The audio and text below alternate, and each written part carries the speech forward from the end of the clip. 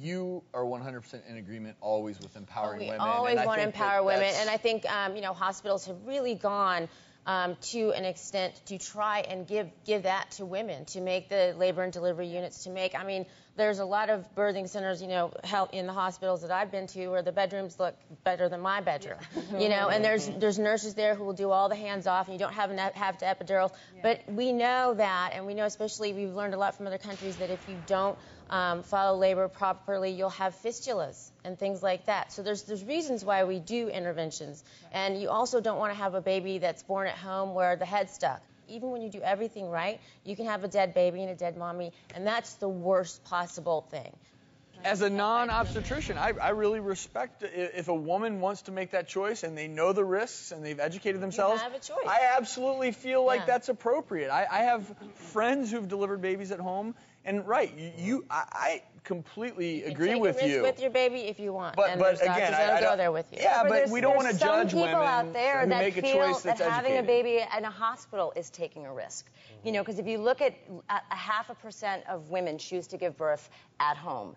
The infant mortality rate skyrocketing or getting up is not because people are choosing home birth. Why are our numbers so bad if we have all this technology? That's a great question. Why? I want to mention malpractice and the climate that we are in this litigious climate that everyone wants to blame everyone else, and the obstetricians are being sued left and right up until that child is 18 years of age. That just means that OBs are going to be ever cautious, and you want your OB to be ever cautious. And I will personally go on record to say OBGYNs don't go in the business of thinking about their C-section numbers. We would rather not even keep track of the rate, because the answer to your best C-section rate is what is needed, and that's what is medically required, because you want to save a life, you want to save a baby. So that is what we do. We stay up, we give our lives, and we feel responsible for every mother and baby that we take care of. And midwives, I want to say also, who are highly trained. Midwives are fantastic, and I think they're fantastic, and they should be in hospitals. In Germany, that's how they do it, and that's the best way they do it. There's midwives take care of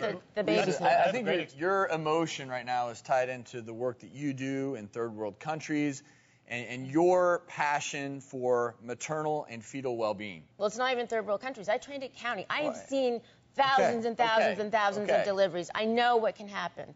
And you don't want to see that happen at home, and you don't want to be responsible for the death of your baby or the death of your wife. I had first thought Ricki was, crazy and reckless to have a home birth.